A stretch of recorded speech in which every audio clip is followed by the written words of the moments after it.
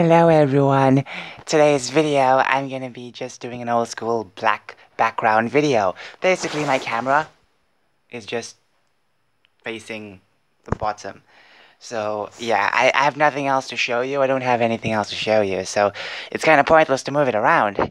Okay, so let's have a very still video. I might move a bit, and of course sometimes that might affect the audio, but I think it will be just okay. I'm recording on the bed, well, adjacent to the bed. So you might hear some springs, you might hear some pats, because I'm patting the bed. Moving on, the culture war. I haven't done a video on this in such a long time, or a video on a lot of cultural topics. What is the current culture war? There were many culture wars throughout history, but the current one is something that's something that we never created. I never created this modern culture war, to be very frank. Okay, let's be real. I was recently reading an article.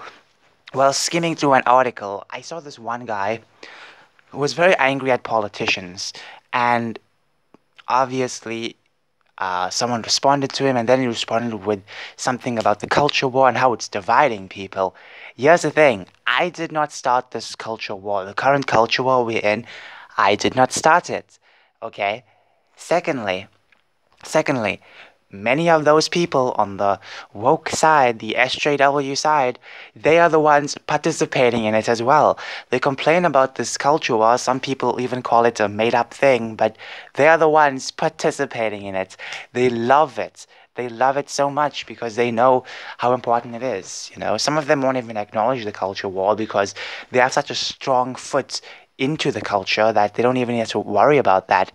But when we talk about the culture and how it's shifting away and why we have a lot of trashed content now is because people in Hollywood, many of them, are fighting in this culture war. They're fighting in it. They know very well that this is creating some kind of conversation. Some of them even know that this can even be some kind of political conversation. So they are participating in the culture war. Don't be fooled. Many of these people love to participate in the culture war. So there we go. No matter what they say about how divisive it is, they are the ones doing that in the first place. And that's the major problem. A lot of people choosing to be in the culture war and then getting angry that other people are joining in. Okay. The thing is that in social media times, a lot of people a lot of celebrities have a lot of time to talk about their personal lives, which reveals a lot about them, and people get fed up about them. And many of these celebrities are partaking in the culture war. They know damn well that this can help them in some way. And that's basically it. Why do you think most movies these days are so woke, so progressive, and not really interesting, entertaining? The culture war is something I never started, or especially the modern culture war. Our responses to all of these movies are just responses. We just don't like what's going on. That's basically it. The culture war has gotten to a point where everyone is acknowledging it now, and even normies are acknowledging it. So my main problem with all of this is that I would say not everyone is learning from this.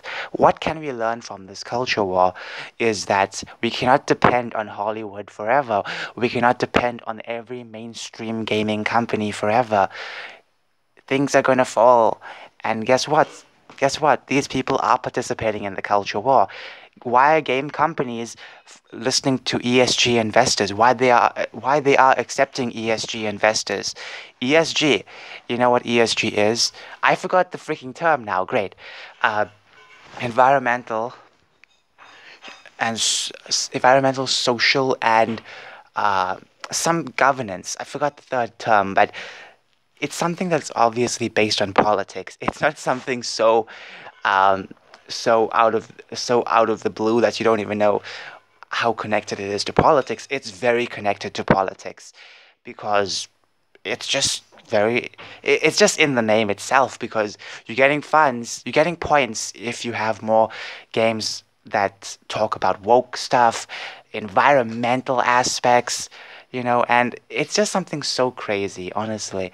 Games aren't going to, don't expect every single game in the future from major companies to be fun. That's all I'm saying because many of them are just listening to ESG investors. You have to listen to your investors first before your audience. So it doesn't matter what your audience wants. If the investors want it, then the investors have it.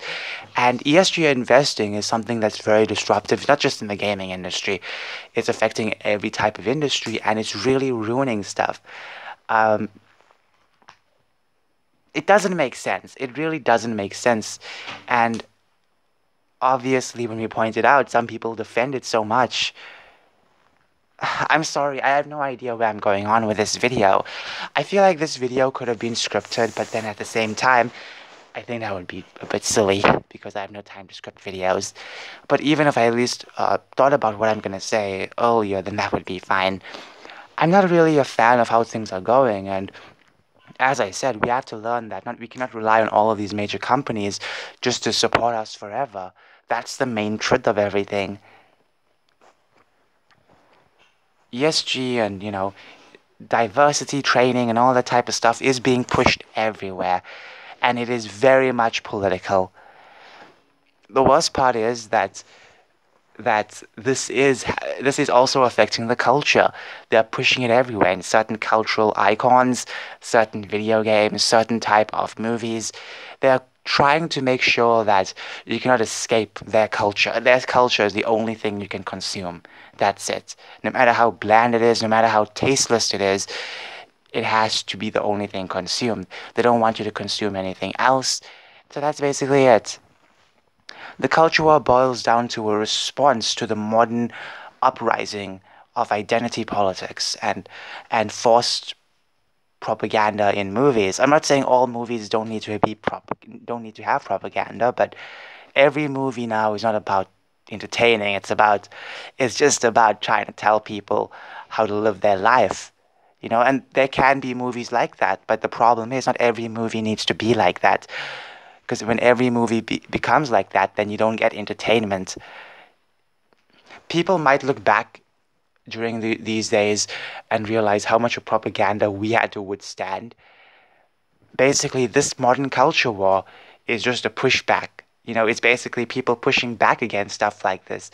But I feel like we need to not just only push back, we have to create more so we can escape the lashes and the chains of Hollywood.